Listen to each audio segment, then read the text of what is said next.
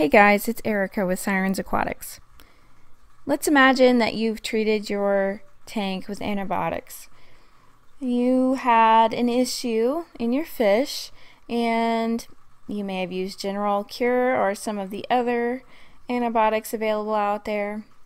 And then after you followed the directions, dosed a couple times, changed the water, you may have noticed that your water was cloudy. And maybe it reminds you of when you first cycled a tank or first put fish in your tank or plants, etc. And maybe it seems odd to you. But first you need to consider what antibiotics are, how they work, and then you're going to understand why your water is cloudy. The word antibiotic means against life. So any antibiotic, even when you take something for yourself, it's going to kill the bacteria within your body, good and bad. It works the same way in a fish tank.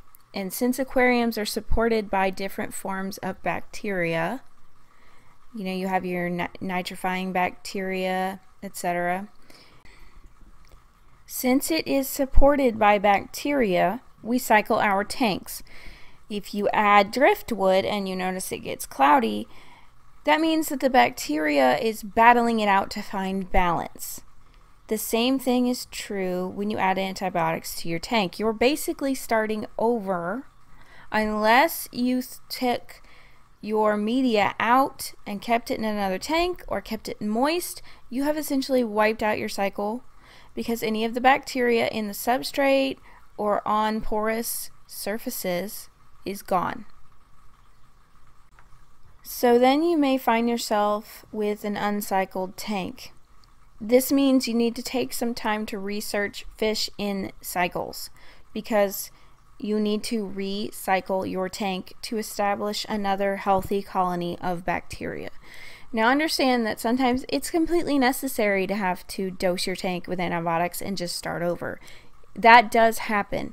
Hopefully you keep and maintain a tank to where it's not necessary, and you can do this by quarantining fish even if they're new or old whenever they show signs of illness, although by then all the other fish in the tank would need to be quarantined or dosed with antibiotics.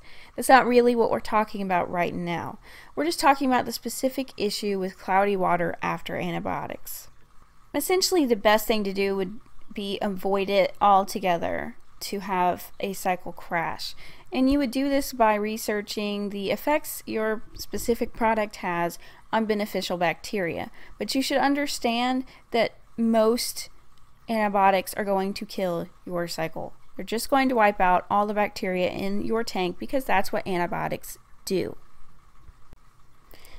So before you say, Erica, I can just go to Petco and get bacteria in a bottle or substrate with bacteria in a bag. Stop. You need to understand that that bacteria is not going to last long term.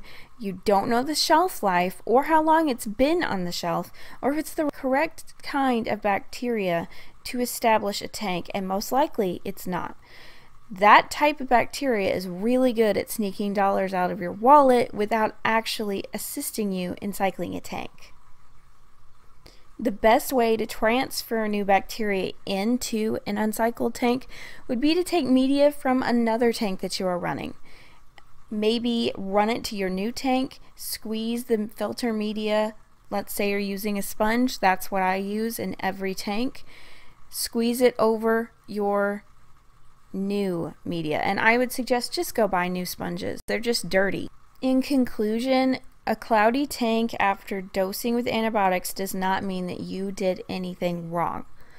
The antibiotics worked. They killed all the life forms. You essentially just need to do a fish in cycle.